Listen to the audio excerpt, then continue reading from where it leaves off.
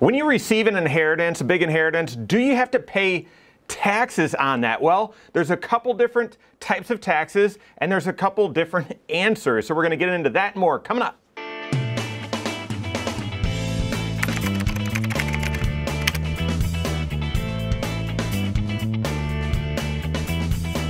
My name is Mike Bernard. I'm the host of the Wise Money Show. I'm also one of the certified financial planners right here at Korhorn Financial Group. Make sure you hit that subscribe button, turn on notifications, and smash that thumbs up button. All right, so if you're fortunate enough to receive an inheritance, do you have to pay taxes on it? It's one of the largest questions. Now, recent survey, most people do not receive inheritances, and the average inheritance, if you do receive it, is between 10 grand and 50 grand, okay? And so we're certainly talking about, well, is that subject to tax, and how would that work? I also want to hit, well, what if you receive more than that? And what if you receive cash or inherit a house or inherit a retirement account? How does that all work? So let's get into it. So the first question is there an inheritance tax? And I think as I've been doing this for 20 years and I've served lots of clients, that's most commonly the question. Is there an inheritance tax? Well, thankfully, most states have gotten rid of inheritance taxes.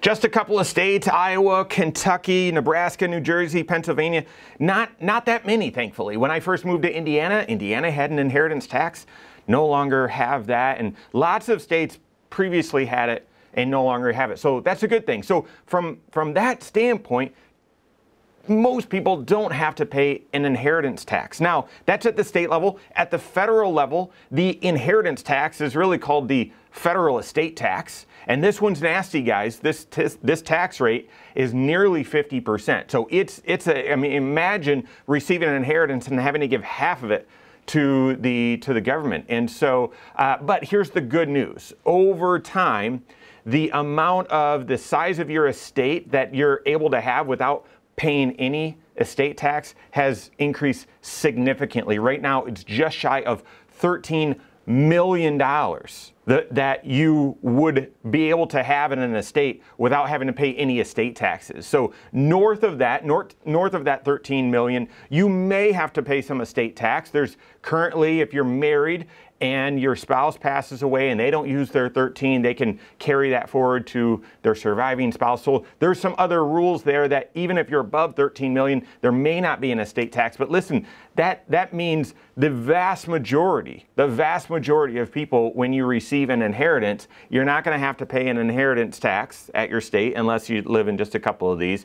And there isn't a federal estate tax either. Sometimes people look and call probate an inheritance tax or an estate tax. It's not what it is. Probate is the process of transitioning assets through a will, through the will of, hey, it was owned by this individual, they passed away, their will says it's supposed to go to this individual. So the lawful and attorney process of getting those assets transitioned, attorneys charge a fee for that. That's called probate. It's not a tax, it's not a penalty, it's sort of a fee for service. And a lot of states, if your estate is below a certain level, there's a small estate affidavit that avoids some of those probate and makes the process super easy. But that's separate than an estate tax or an inheritance tax. So that should be the end of the story, right?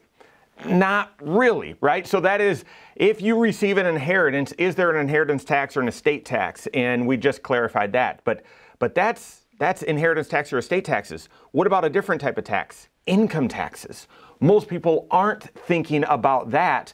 And so therefore, on that inheritance, is there income tax? And that depends on the type of asset, the type of money, the type of resource that you're inheriting. So let's go through a couple of these. If you inherit a retirement account, if you inherit an IRA, 401k, a pre-tax retirement account, there will be income taxes when you withdraw this money. Transferring that money from the previous owner into your name, you create an inherited or BDA, beneficial designated account. As you withdraw those dollars from that pre-tax retirement account, you've got to report them on your tax return. So inheriting the dollars from inheriting a retirement account, pre-tax retirement account, is not taxable, but as you are forced to withdraw money out of that account, you do have to report that as taxable. You're required to withdraw that entire account within 10 years, and we're still waiting for the IRS to tell us, well, do you have to take some each year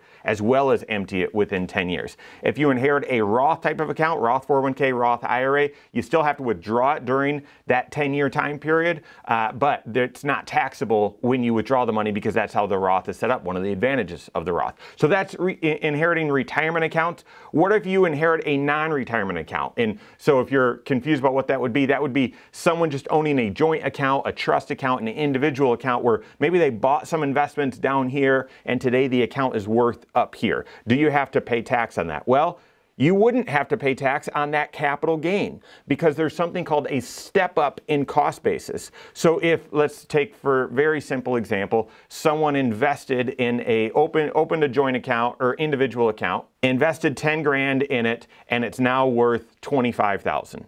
Well, normally, if that person sold that investment for 25,000 before they passed away, they'd have to report that 15,000 of capital gain, and they'd have to pay income tax on it. But if they passed away, then you who inherited it now inherit it where your cost basis is now 25,000 instead of 10. And therefore, if you sell it at 25,000, your cost basis is 25,000. There's no capital gain tax on that. If you inherit it at 25,000 and it grows to be 50,000, well, then you have to report that difference from 25 to 50 as capital gain when you sell it. So that's how non-retirement investment accounts work. What about cash? Nope, there's no income tax on inheriting cash. So that example of on average, if you receive an inheritance, on average it's 10 to 50 grand, something like that. If that's just cash, there's no income tax on that. And then finally, what about inheriting a house? Well, a house is going to be treated similarly to that non-retirement investment account, where if the house was, the person originally paid this and all their improvements and everything was this, and it's worth this when you inherit it, well, there's a step up in cost basis. And therefore, if you sell it right away or within the first 6 months or something like that, then essentially there's going to be no gain on that, on that house because the value stepped up to what it would be presumably worth when that individual died. So if there's a gain from that point, and you weren't living in that house, so if you inherited it and you moved in and lived there for 2 out of 5 years, then you sold it, you'd be eligible for the home tax exclusion. But if you didn't live in it for 2 out of 5 years and the value when you inherited it was this and it grew to this, then you would have to pay tax on that. So inheriting a house, normally people sell it right away or kind of clean it out and fix it up and then sell it. And in those instances, it's not going to be taxable either, income taxable either. All right, finally, under the sort of umbrella question of when I receive an inheritance, do I have to pay tax on it? The final inheritance that people receive is life insurance. So an individual had life insurance, they were paying premiums on it throughout their life, and then when they passed away, there was a death benefit that the insurance company pays out.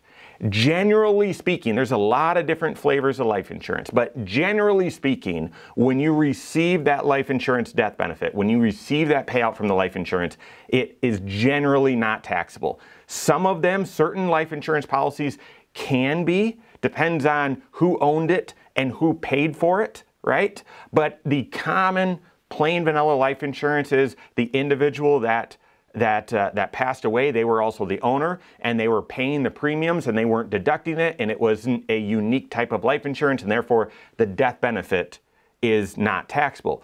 When that death benefit is paid out, a lot of these insurance companies want to pay it out into a bank account that pays interest, and they just send you a checkbook. Well, that interest that death benefit is earning, that's taxable.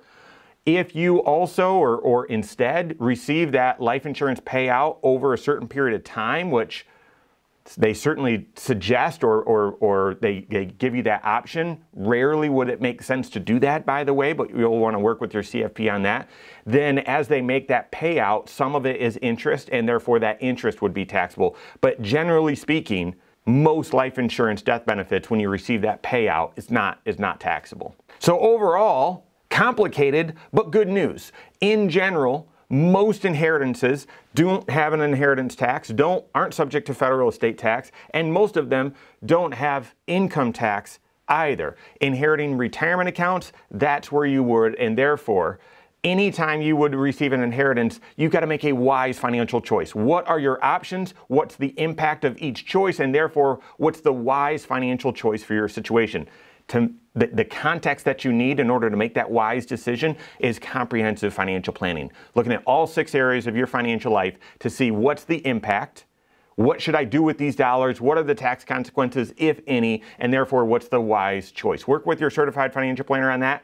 Make sure they're doing comprehensive financial planning. Make sure they understand the tax code and working with your CPA so they can give you wise counsel, great advice. If you don't have a CFP on your team, you can contact one on my team. Find us online, Korhorn.com. That's Korhorn with K, wisemoneyshow.com. You can find us there as well, or send us an email, info@Korhorn.com. All right, there you have it. Go out and take your next wise step in your financial life.